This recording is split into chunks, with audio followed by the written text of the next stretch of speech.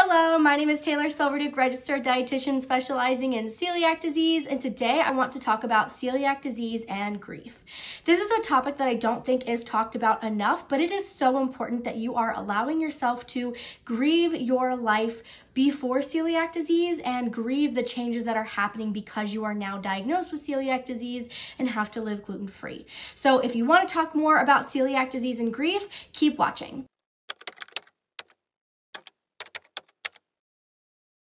If you didn't know, my name is Taylor Silverduke, registered dietitian specializing in celiac disease with over 10 years lived experience with celiac myself, and I help people with celiac disease become confident and self-assured in their ability to keep themselves safe no matter where they're at, whether they're avoiding gluten and cross contact at home, in other people's homes, when they're sharing a meal with a friend, at a restaurant, in an Airbnb, or when they're traveling the world. So if you need help with learning how to stay celiac safe, no matter where you're at, go ahead and hit the subscribe button for more information from a celiac specialized registered dietitian.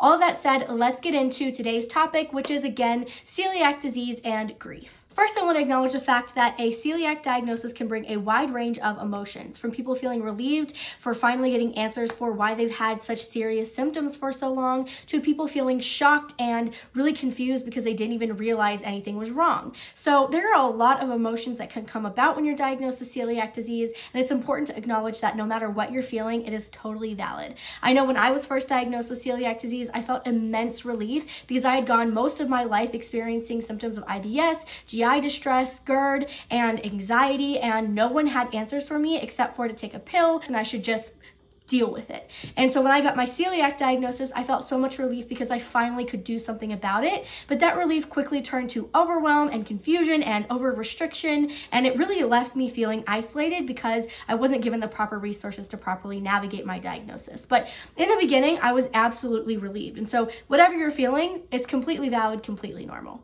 And regardless of what you're feeling, people with celiac often forget to allow themselves the chance to grieve all of the different ways that celiac disease is changing their life. And we know that with celiac disease, it's not just as simple as eating gluten-free, and it's not just as simple as, bringing gluten-free food to an event and everything is fine and dandy, right? Because food is not just fuel, food is comfort, food is connection, food is family, food is community, and when we have to change all of the different ways that we're eating, we're changing all of the different ways we interact with food in all of those ways. So suddenly connecting with friends and family over a meal looks very different from when we were not diagnosed with celiac disease. So these are all things that we are allowed to grieve and that we shouldn't skip past grieving. So how do you grieve? I'll be exploring that using the Kubler-Ross 5 stages to grief model.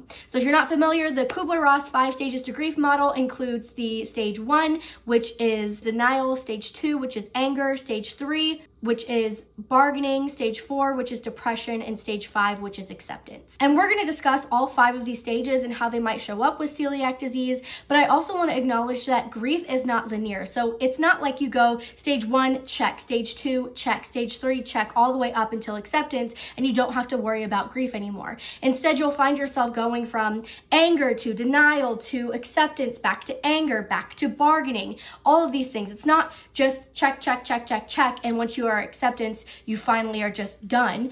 Grief often comes in waves, and it's not linear, and you go back and forth along the grief spectrum depending on what's going on, and that's also completely normal and something that should be normalized. So moving into the first stage of grief, which is denial, oftentimes denial is the first way that this shows up with people with celiac disease. I can't tell you how many people DM me saying that they are questioning their diagnosis, that they aren't really sure that they have celiac, or that they've seen all of the data, they've seen all the test results, but they still can't grasp that they have this disease and that they really need to eat gluten-free. So denial works to help numb the shock and the other intense emotions that we might be experiencing around a diagnosis, because if you're not accepting the fact that you have celiac, if you're still unsure, if you still don't believe it, then you don't have to process all of the other intense emotions that follow. And so oftentimes, like I mentioned before, denial with celiac disease and grieving can show up as wondering if you were misdiagnosed, doubting how strict you actually need to be, picking and choosing rules on how to stay celiac safe. Maybe you decide one thing applies to you, but the other doesn't really matter.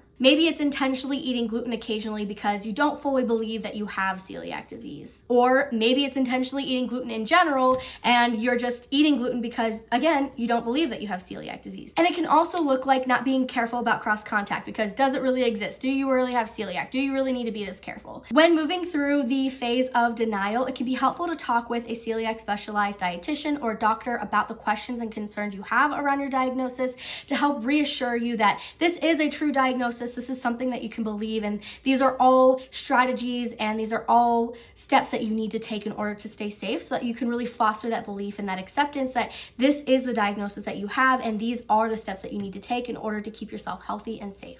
The next stage of grief in the Kubler-Ross model is anger. Essentially, it's just a way to deflect what we're really feeling, and it's a way to kind of protect ourselves from those intense emotions. With celiac disease, people might be angry with their diagnosis, be angry at their doctor, be angry at their significant others. They can feel angry towards a lot of different things. So anger when it comes to grieving with celiac disease can look like wondering why me, feeling like your diagnosis is unfair, anger with others who can eat gluten, anger with your diagnosis in general, and jealousy of other people eating gluten, which I like to describe as gluten rage. If you've never heard of this expression, it essentially is just that rage that you feel when you see someone else eating gluten that you would really like to eat.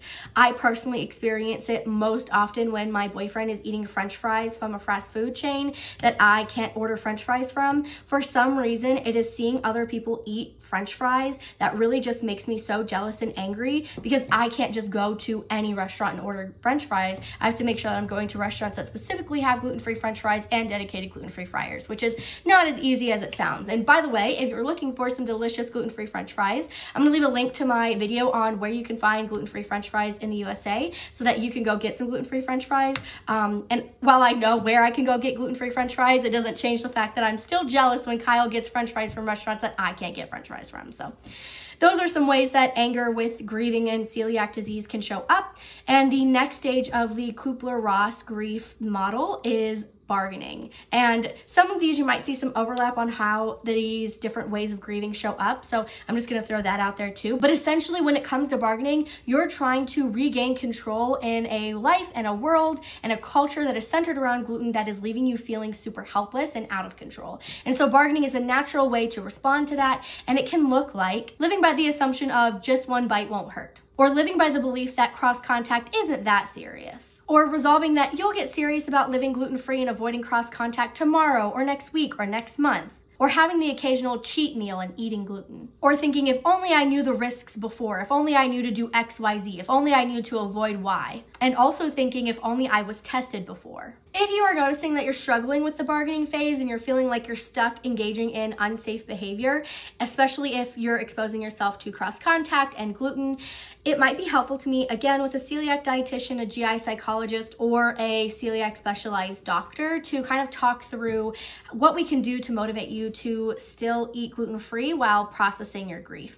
Because it's really important that on your healing journey, you are avoiding gluten to prevent that small intestinal damage so that you can stay healthy and happy. The next stage of the Kubler-Ross grief model is the stage of depression. Depression is often where we start to let ourselves do the deeper work with our emotions, and we're actually letting ourselves feel the pain and feel those intense emotions that we were avoiding in the other stages. And like I mentioned before, it can be dangerous to get stuck in any of the stages of grief, but depression can also be especially dangerous. So if you feel like you're really stuck in the depressive state of grief, please, please, please don't be afraid to reach out to a mental health specialist, a GI psychologist, to kind of help you work through it. But in the depression stage of grief, you might start to regret all of the foods that you didn't let yourself eat before. You might grieve all of the foods that are never going to be the same, or grieve the experiences that are never going to be the same. When experiencing the depression stage of the Kubler-Ross grief model, it's really important that you have a strong support system that you can lean on so that you aren't feeling isolated and that it isn't something that you get stuck in, and that you have the proper support to move through it. So if you're struggling with finding a support, if you feel like people just don't get it, you don't have a good outlet to express express these emotions, please check out the virtual celiac support group. This is a place where you can come and meet with other people with celiac disease, share what you're going through with other people who just get it, and also get your questions and concerns answered by a celiac specialized registered dietitian, me. So if you need that help, definitely check out that virtual celiac support group. And if you're moving through the depression phase of grieving with celiac disease, know that I'm holding so much space for you. I know that it's really hard to have all of these changes happen at once, and it can feel really overwhelming, and so I'm sending you all of the virtual hugs. The final stage of grief when it comes to the Kubler-Ross model is acceptance, and acceptance with celiac disease looks like a lot of things, but before we get into that, I just want to acknowledge that, again, acceptance isn't like that last step. It's not like crossing the finish line. Like I mentioned before, grief with celiac disease isn't linear, so you'll likely reach acceptance often and still find yourself experiencing anger and depression and bargaining in other days and other scenarios as well. So don't feel like you have to reach acceptance and you're a failure if you end up feeling like you're engaging in bargaining or you feel like you're depressed again. It's totally normal to move back and forth along these stages of grief. So it's not like the finish line. It is just something that you can experience while grieving. And it's not a place of sadness or happiness, but more so a place of peace at where your circumstances are landing you. So acceptance with celiac disease can look like understanding the need to live gluten-free, honoring your body by living gluten-free, buying new gluten-free foods to explore with an open mind, not intentionally eating gluten anymore, but instead intentionally trying to avoid it, not attacking your body or feeling like it's betrayed you anymore. So grieving a celiac diagnosis can be really painful, it can feel really difficult, but it's also really, really important to moving forward with your diagnosis. It can help relieve a lot of resistance that you might be feeling in managing your diagnosis. It can really help you access all of the different ways that you need to take care of yourself when it comes to living with celiac disease. It can help you honor your body's needs. It can help you honor your emotional, your spiritual, your social needs, because you have accepted the fact that you have celiac disease. You've accepted the fact that your life has changed. You've let yourself process those emotions, and you're ready to start learning how to make these changes and accept these changes, because while you can't do everything you used to do before the exact same, you still can do those things. It just looks different and it might involve more work, but it's still possible. And by letting yourself grieve all of those things, you can be more open to learning how to engage and interact with the world in the new ways that you need to with celiac disease.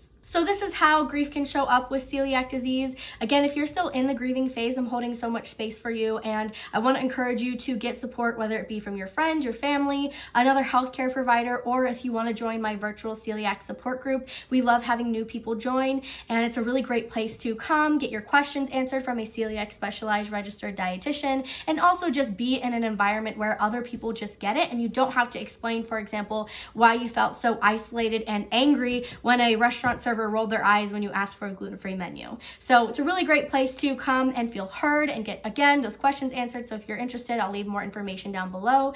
And also, please don't hesitate to seek help from a GI psychologist or a therapist if you're really struggling with this. You deserve all of the support that you can get when it comes to this. This is a huge life change, and your feelings are totally valid. If you like this video and you want me to create more videos that are like this, go ahead and hit that like button. And if you want more information from a celiac specialized registered dietitian, go ahead and hit subscribe, and I will see you in the next video.